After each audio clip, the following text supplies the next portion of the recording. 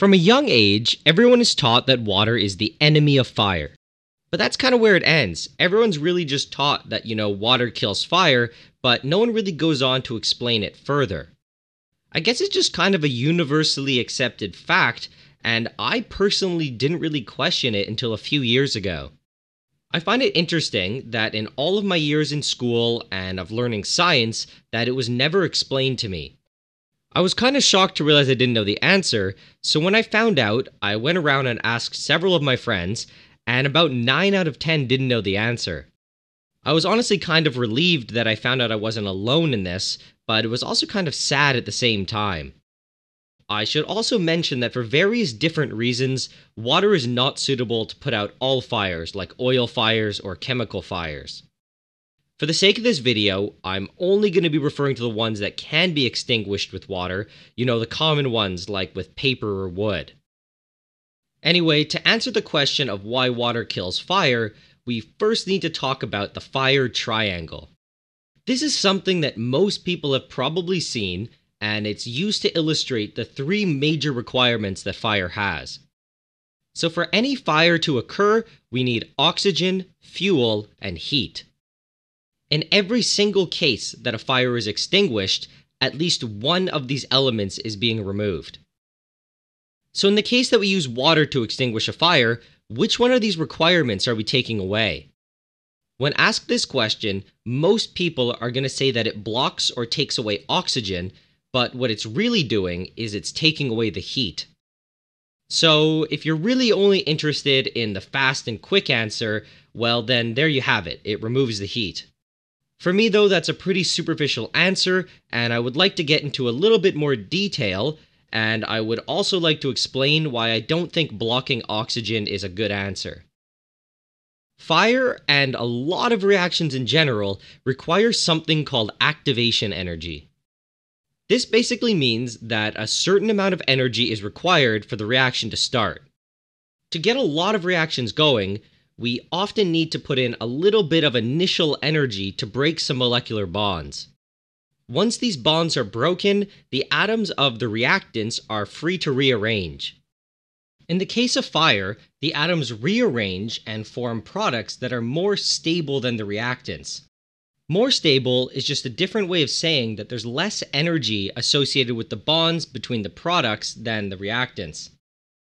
This difference in energy between the products and the reactants is released to the environment, usually in the form of heat.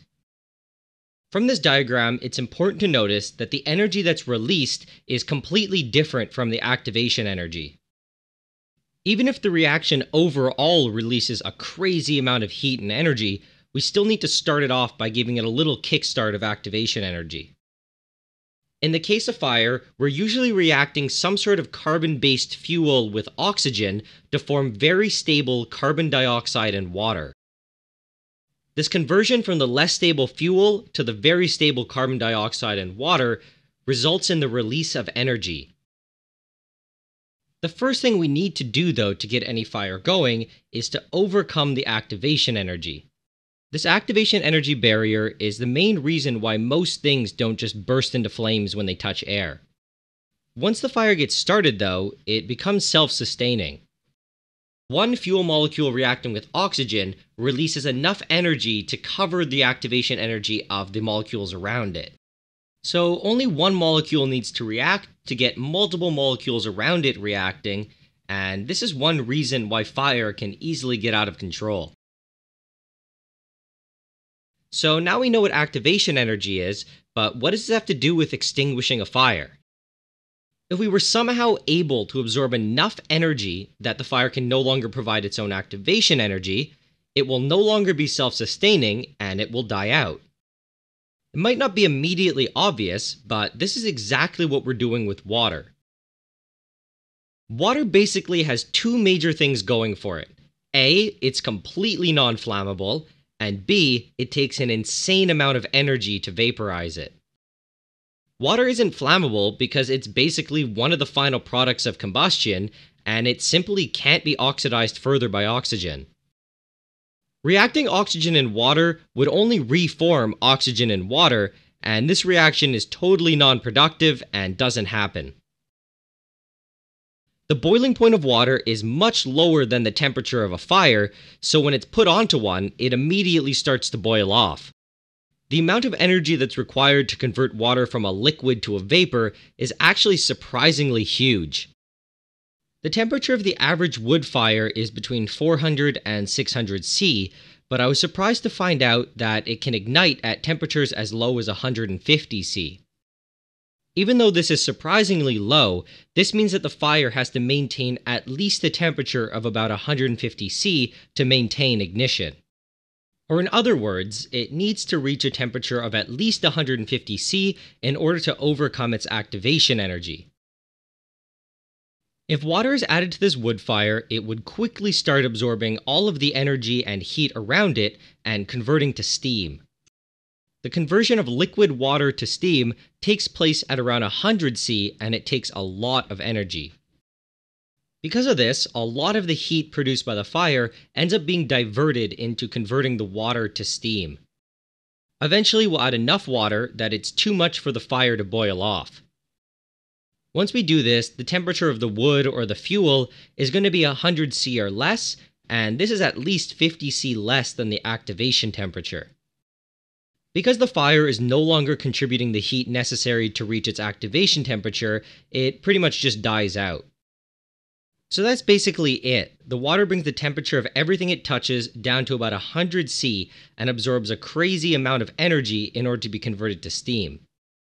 If the fire can't provide enough energy to boil off the water and bring the fuel back up to its activation energy, then the fire will be extinguished. We can pretty easily demonstrate water's ability to absorb heat from fire using just a paper cup, a lighter, and some water.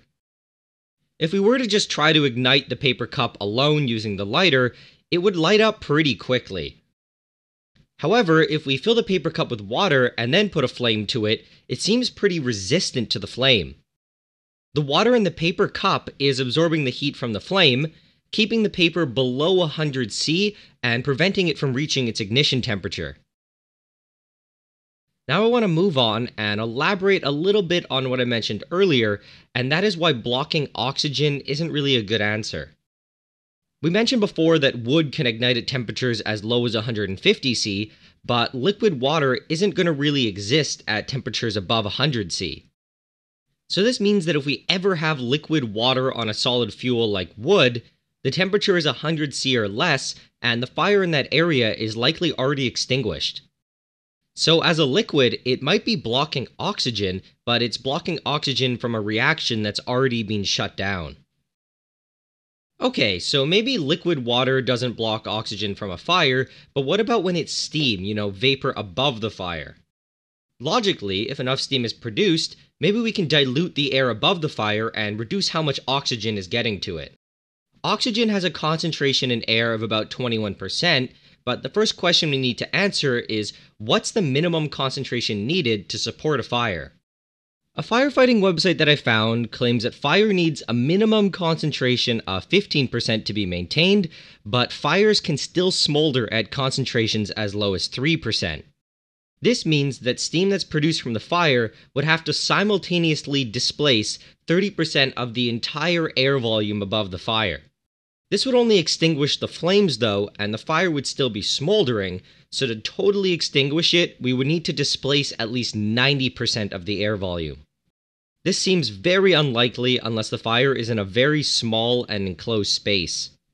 On top of this, when water is converted to steam in a fire, it doesn't just go nowhere and, chill out above the fire. Steam is significantly less dense than air, and it will very quickly float up and diffuse away. The likelihood of displacing even just 30% to extinguish the flames is pretty unlikely.